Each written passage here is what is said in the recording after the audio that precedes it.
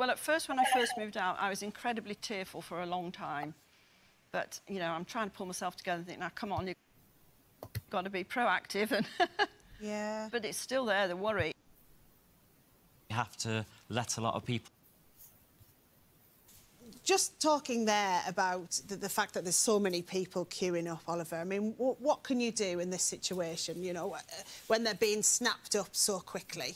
I mean, it's very, very difficult, and it's an everyday occurrence for estate agents, not just myself, estate agents up and down the country. We put a property online, within 24, 48 hours, we get 20 to 30 viewing requests, and from that we get 8 to 10 applications, and we have to let a lot of people down. Sometimes our houses don't even go online. We just have a pre-approved list that we contact, and they get the first shout. So what can you do in that situation? Well, it's difficult, but I've got a few tips for you today. First up, human contact's very, very important, and something that we've forgotten a lot since, obviously, COVID. So going into an estate agency office, telling them a bit about yourself, try and leave a lasting impression. I even had one woman called Amber that came in and left us some chocolates. Wow. And we remembered her, and she did get a property. So... You've tried that one, have you? And flowers. And flowers, yeah. So just sending the right move inquiry, it just doesn't cut it anymore, because we get dozens and dozens and dozens, so we have to select someone, so it's difficult.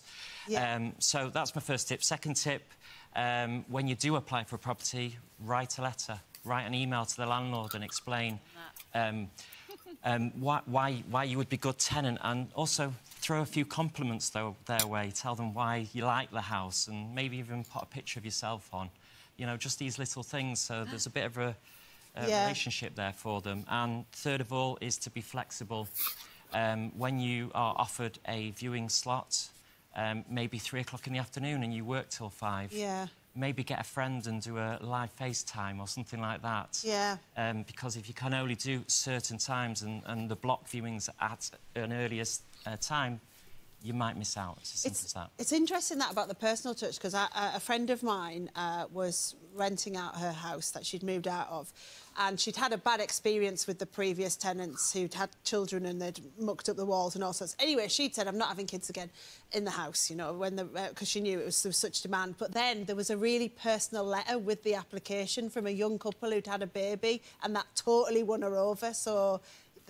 like you say, that can make a difference at the end of the day. Landlords, you would hope, are all quite human, and if they can see your authenticity... I've had people take less money because they liked that person. You know, so not every landlord is scrupulous. Yeah, it's good to know. So, Jenny,